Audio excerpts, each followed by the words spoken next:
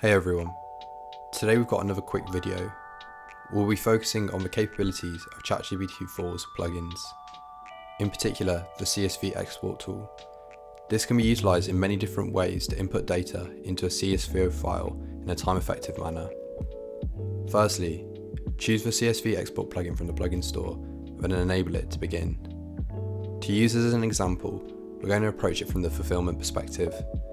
Imagine you've got an order to fulfill for your brand and you need to send a CSV file to a supplier. Well, this could take a long time to fill out manually, but I'll show you how we can do it in seconds. Define the columns you want, then you just want to give it the information. Now we have the final product in seconds. I suggest for anyone working with CSV documents regularly to try implementing this into their process. See if it can actually speed up your work capacity. Thanks for watching.